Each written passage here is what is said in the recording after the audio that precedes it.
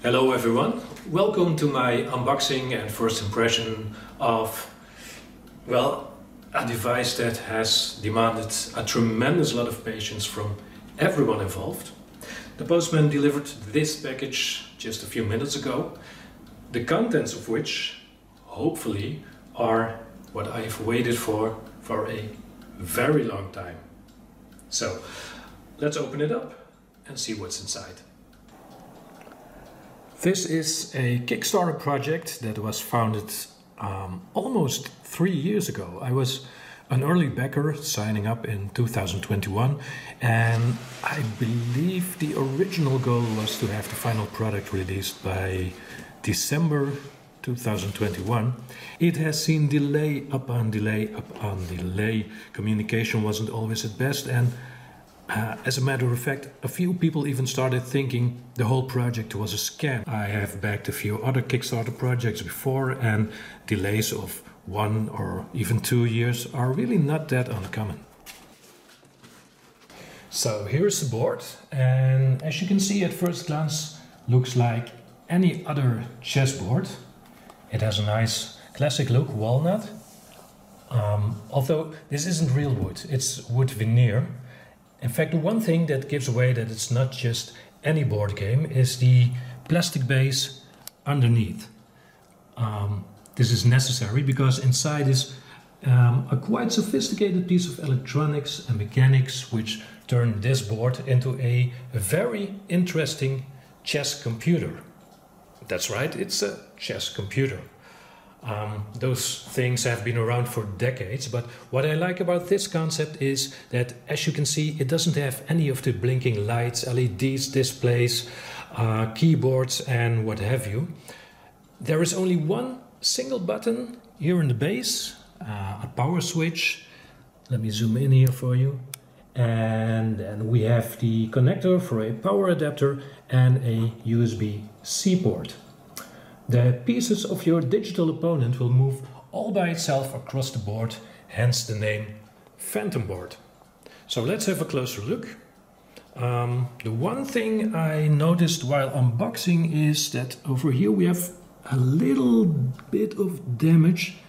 It looks like it's chipped somehow. Not sure if I can do something about that. Inside this box should be the pieces. That's right. Let's get them out. Carefully packed in foam, that looks very nice. And they are made out of real wood, walnut I think. And the first thing you'll notice is this metal base. Personally, from the very start of the project 3 years ago, I found this visible metal the one single minor disappointment. Had this metal been embedded, had there been some sort of wooden ring that went down all the way to the bottom to cover up the metal, then this would have absolutely looked like a real old-fashioned wooden board. When I take a closer look at the pieces, I notice the carving is a little bit off here and there. For instance, these notches, they should have been equal. You might say that, well, with handcrafted pieces come variations and minor imperfections. After all, this is not plastic that comes out of a mold by the thousands a day, all perfectly similar. Overall, I think the pieces look very nice. Then we have the power adapter, which comes with 2 plugs. This is the American one, and this is the European one, which I'll be needing. So you can just click that on here. I think this really should have been USB. This is a little outdated, but well, if it works, it works. The cable itself is quite short. It's about 1.5 meters, so keep that in mind. You might need an extension cord if you didn't opt for the cordless version. So I've set up the board, I plugged in the cable.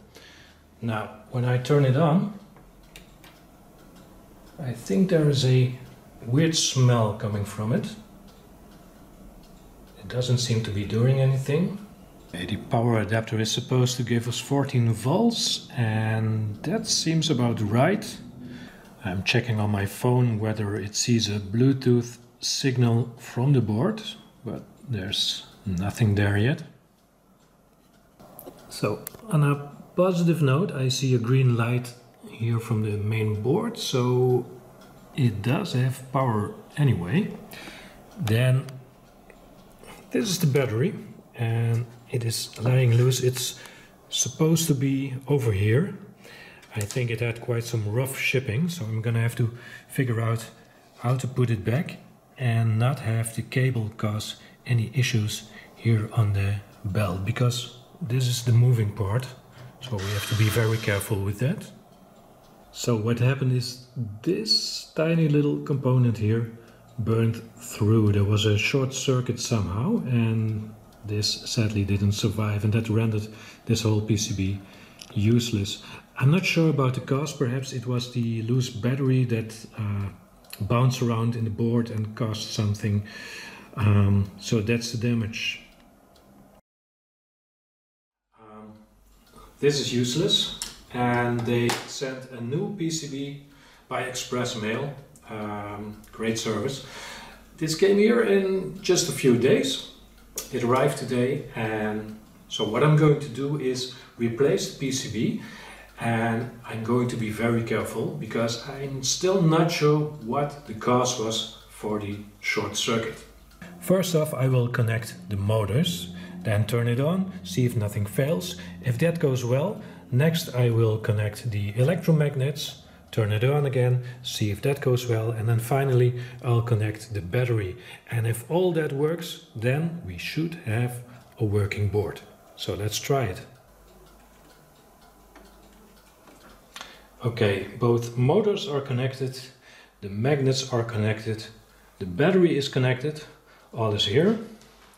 Let's try and see what happens.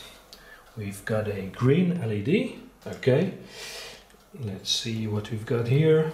This is 3.3 volts, 3.4.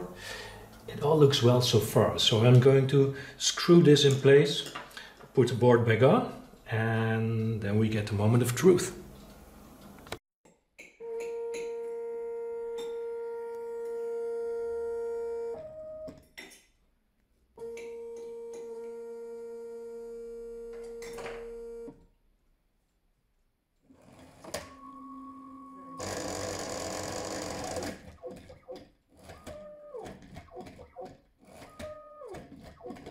It's ready to scan for a board, so I'm going to switch it on. We should hear a beep. There it is. Okay, it is now going to align all the pieces. So meanwhile, I can let the app scan for a board. Connect. There we are. And it should be starting to align the black pieces now first.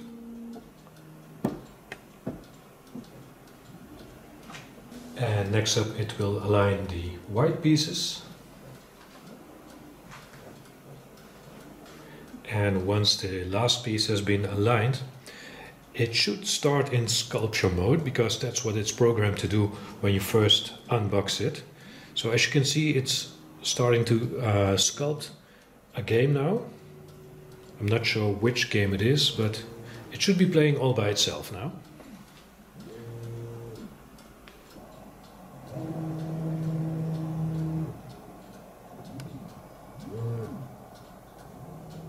And this, of course, is the reason why all the pieces are quite slender. They're not stocky built like you would expect.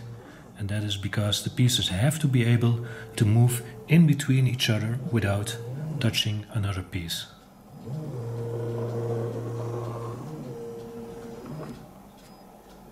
Okay, I've set up the board. Pieces are set. On purpose, I put this piece off center, just to see what it will do. So the board is turned on. Now I need the app. This is the Android app. It is still in beta phase, just like my board is a beta test. So I'm going to scan for a board. It's found it. I'm going to connect. And I have now a connection with my board. And now I'm going to play with Stockfish. And let's say I want to play with white. So that gives me the first move. And I'm going to play level 1 because my brain is stupid, and I'm going to say start game. Okay, and so now it is telling me to center this piece, and that's a piece that I put off center on purpose. So I'm going to center this, and well, it all looks fine. I'm going to put the app away. Well, let's put it down here. We can see what it will do, but you don't need the app while you're playing. Okay, you don't need a screen. So I'm going to make my first move, just plain and simple. And let's see what my opponent will do. Okay.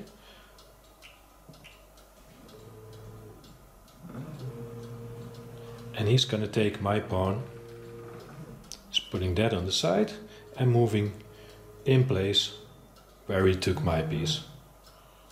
So that's working.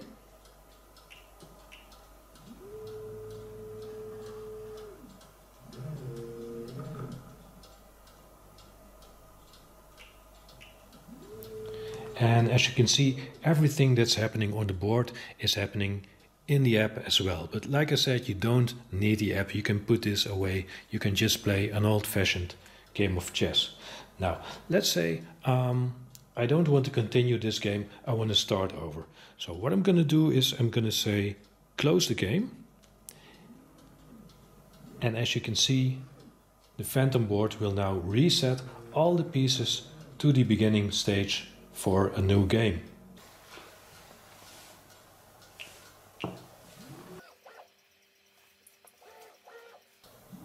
That about wraps it up for now. Like I said previously, this is a beta unit. I am a beta tester. I was expecting software and hardware flaws on this particular unit. I addressed those with great help and patience from Wonder Substance, who created the phantom board, and currently I am waiting for a replacement top lid in order to fix the defective sensor. The software, the mobile app in particular, is in need of further development, and a better version is already on its way. Overall though, with regards to the hardware, this is a beautiful device. The board looks like real wood, even though it is veneer. The pieces are beautiful as well, and I overcame my initial disappointment with the visible metal ring, because the experience of using the phantom board is simply amazing. It is a beautiful addition to your interior when it's not playing, and I especially love that once you've started the game, you can put your phone away and enjoy a classic game of chess without any blinking lights, annoying beeps, displays to keep track of. Your virtual opponent feels almost like a real one, and seeing the pieces move very smoothly across the board is wonderful. There are still issues to overcome. The packaging must be adjusted to cover for rough handling during shipping. Quality control might need to be upscaled a bit, and the app needs improvement, but all those things are being addressed at this moment. Other than that, the phantom board is a beautiful device, aesthetically pleasing, and well, really fun to play with. This was my beta test impression. Perhaps I'll be doing a final review once everything with this unit is resolved. Thanks for watching.